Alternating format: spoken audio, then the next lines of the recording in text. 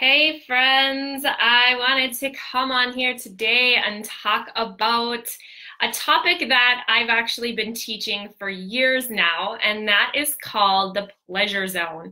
This is actually something that I learned back when I first got my coaching certification, circa 2012, and I learned a lot in my neurolinguistic programming certification as well, which is all about the language of the mind. So I want to teach you guys how you can achieve your goals by simply shifting perspectives and how you look at what it is that you want in life, okay? So this is quite a simple perspective shift, okay? So it doesn't take a whole lot of work. You just need to be able to identify when it is that you're falling into the trap of avoiding pain. So there's two real ways that you are trying to achieve something. It's either you're trying to achieve something because you're trying to avoid the pain associated with it, or you're moving towards the pleasure associated with getting the results. Now, most people will do things to avoid pain. And here's where I want you to make that shift. If you're somebody who is trying to accomplish a goal by avoiding the pain that is associated with you not accomplishing the goal, oftentimes that can lead to a lot of negative thought pattern, downward spiral. Your focus, all of your thoughts and your energy and attention is moving towards the things you don't have, the things you don't want, all of those negative feelings that are almost producing fight or flight, right? It's that fight or flight response of survival, right? If I stay in this space, this is not good for me, this is not healthy for me.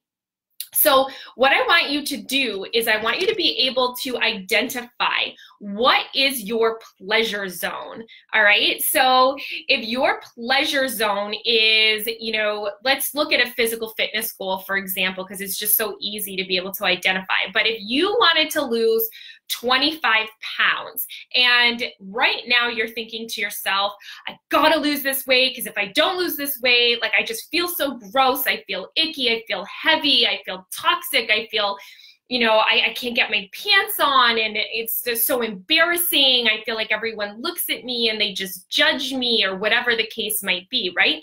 Then everything that you're doing to try to, work towards that fitness goal, you're actually doing it to avoid the pain associated with staying 25 pounds heavier than you want to be.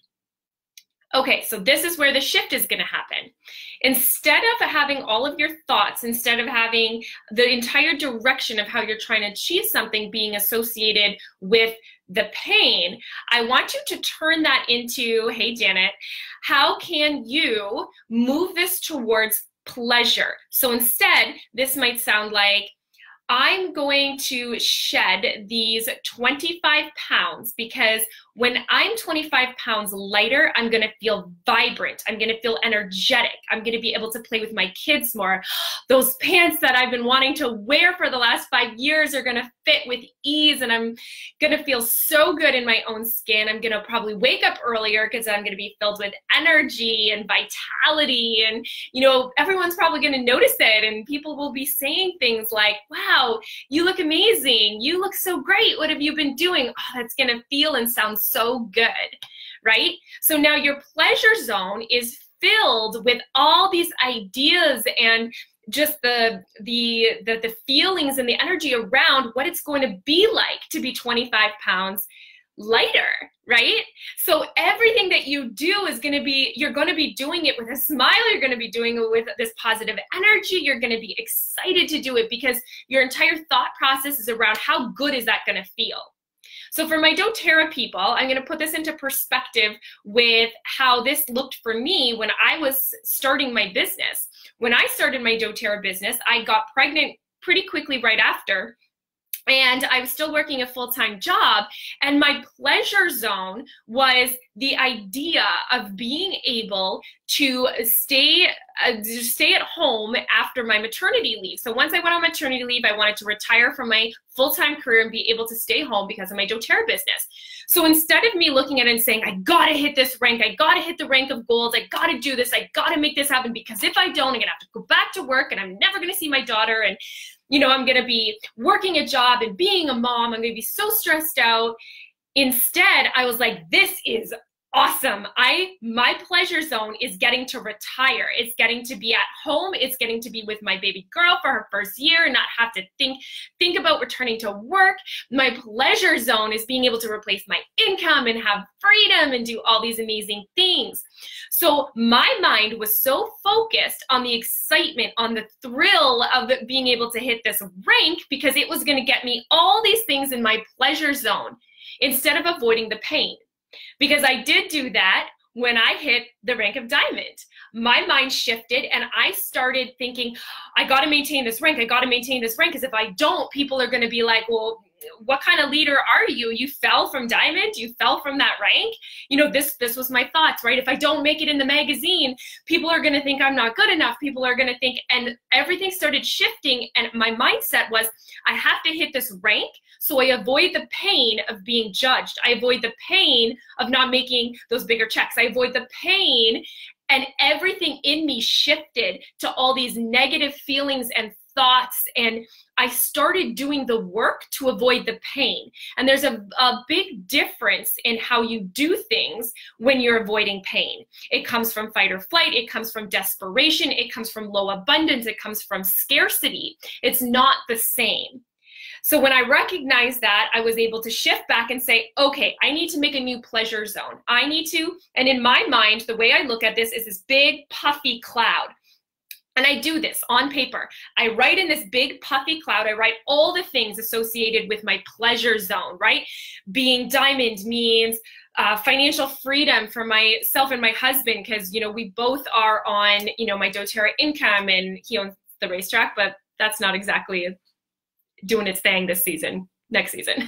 So, we have all these things in there. We get to stay home. We can put my daughter in like a really beautiful, expensive private daycare. We can do all these things. And this is my pleasure zone. And we can go on trips and we can go on vacations. And these are all the things that I'll get to do when I maintain that rank.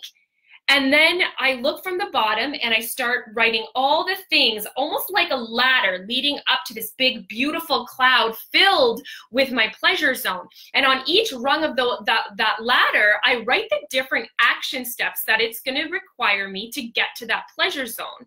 I write down all the things that looks like, what that means, and what action steps that are required, what types of consistency is required, and each rung is a different step.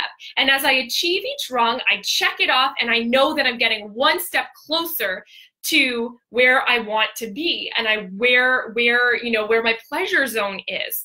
So again, the pain zone is behind you. That's where everything we do, we're looking behind us and we're just feeling that it's kind of like ripping us, right? Like why we don't want to be where we are. Now, making a note on that, it is actually motivating in some sense to understand what your pain zone is, because it oftentimes takes a pain point for you to want to create a pleasure zone, for you to want to move from one thing to another. If you're too comfortable where you are, you're not going to want to even do the steps to move it to a pleasure zone, because you're like, I'm happy here. Why am I going to do all that work for? I'm good here.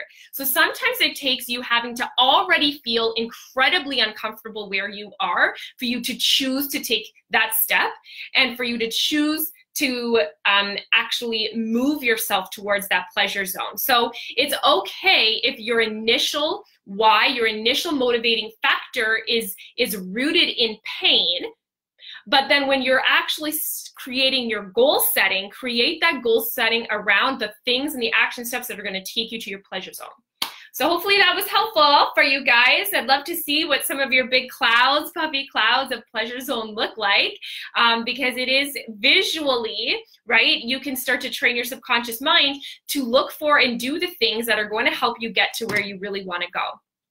All right, guys, have an awesome day. We'll talk to you later.